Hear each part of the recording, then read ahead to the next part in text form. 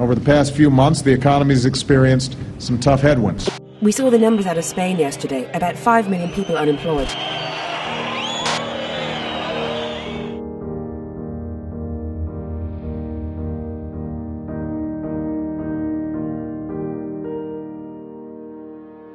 So we've hit that moment where technology is now in your pockets, super cheap, it's super good, it's super accessible, it's easy to use. It's time for the hackers to take over.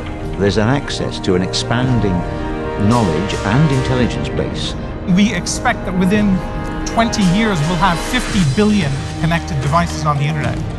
It's now that every one of us, even the smallest teams, can have great impact. Having the chance to merge with people and help them is the ultimate dream of anyone that is associated with innovation and technology. And this is the future.